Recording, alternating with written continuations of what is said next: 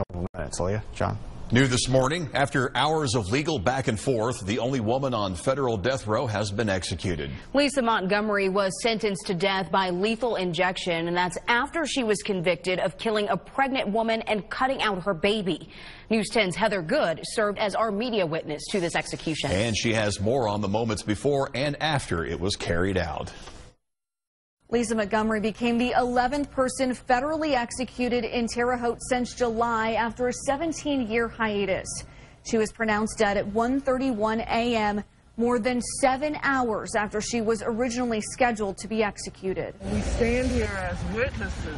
As anti-death penalty protesters held vigil across from the federal prison complex, I, along with 4 other media witnesses, were loaded into white vans. We left the media center at 12:14 a.m. to go through security.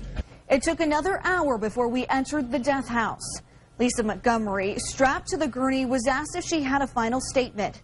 An officer removed her face mask, and Montgomery said a simple no. As the lethal dose of pentobarbital was pushed through her veins, she blinked behind red-rimmed glasses, her chest and stomach heaving just a moment.